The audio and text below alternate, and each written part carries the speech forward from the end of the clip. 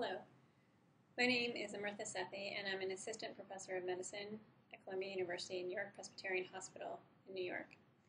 The senior author on this paper is Dr. Raj Shah, associate professor of medicine at the University of Colorado in Denver. Our study is entitled ERCP and cholangiopancreatoscopy may be associated with higher rates of complications than ERCP alone, a single center experience. This study was performed at the University of Colorado in Denver. On behalf of the authors for this study, I'd like to thank the editors of GIE for giving us the opportunity to share our data with the GI community. We felt that this study was important to do for two reasons. The first is a persistent interest in identifying and understanding complications related to the procedures that we perform. The second pertains to understanding new technology that's available to us. While cholangiopancreatoscopy is not a new procedure, newer devices, indications, and applications for this procedure have resulted in the practice of cholangiopancreatoscopy spreading to the wider GI community. And in developing standard practices, it's important to understand the limitations and possible inherent risks that may exist with these procedures in order to help better select and educate patients regarding the risks that are posed to them. We felt that there was very little data available in the literature regarding the risks of cholangiopancreatoscopy. This study was possible for two reasons. First, we had access to a large comprehensive database that was prospectively recorded of complications associated with endoscopic procedures performed at the University of Colorado. Second, we felt that we had a large single-center experience with cholangiopancreatoscopy where the procedures were performed by a limited number of endoscopists. This combination of a complications database and a large experience with cholangiopancreatoscopy gave us a unique opportunity to evaluate for any associated risks with this procedure. In this study, we describe the indications, maneuvers, and complications of over 3,400 ERCPs and over 400 cholangiopancreatoscopies.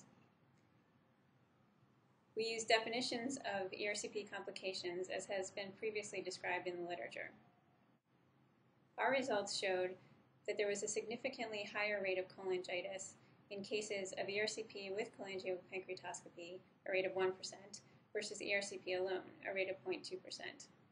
In addition, there was a significantly higher rate of overall adverse events when cholangiopancreatoscopy was performed with ERCP versus ERCP alone. Based on these findings, we suggest that there may be increased risk of performing cholangiopancreatoscopy compared to ERCP alone. As discussed in our paper, there are some limitations to our study.